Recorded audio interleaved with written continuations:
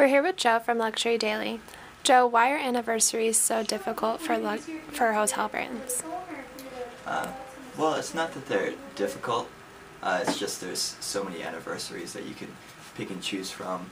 Of course, the anniversary should always be pinned to the flagship property because that's when the brand originated.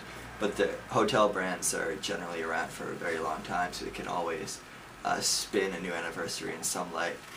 And although 85 isn't the most common number that you would think of for an anniversary to land on, it still provides the brand with a boost of energy and allows them to reorganize their values and to show consumers that they're recalibrating what they stand for.